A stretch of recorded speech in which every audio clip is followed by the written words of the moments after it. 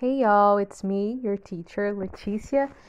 And today I'm doing a report on the book We Need New Names by Noviolet Bulawayo.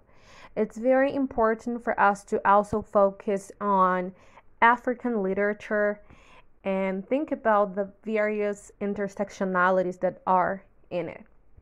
So, about the book is basically divided in two parts. So it's a novel, and the plot will be divided in the two parts, as I mentioned. So in the first one, Darling, a little girl, shows us a little bit of her life in Zimbabwe and reflecting like the economical and political context of that time.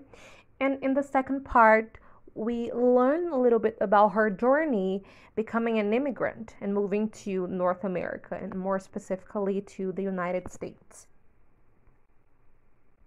So, in Zimbabwe, we are able to see a lot of her adventures with her friends and the challenges brought by an extremely authoritarian and dictatorial government. We can explore a little bit of the role of religion in this context. We have some prophets who not only deceived the faith of people, but also practices sexual abuse, which is very serious. There is a specific character who is a victim of this prophet. So it's very interesting. It gives us a glance of part of this reality.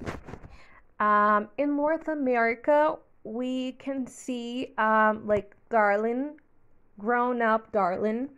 She moves there to live with her aunt, and she goes through a lot of new adaptations, adapting to that new culture and new social rules.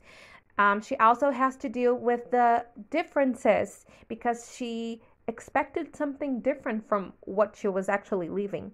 She deals with bullying, racial discrimination, xenophobia, loneliness, and a lot of other issues. So it's this part particularly, it's also very interesting, and it focuses more on the immigration issue. So now that you have a general idea about this novel, we are going to work with the tale, how they lived, also from this book. Created using Powtoon.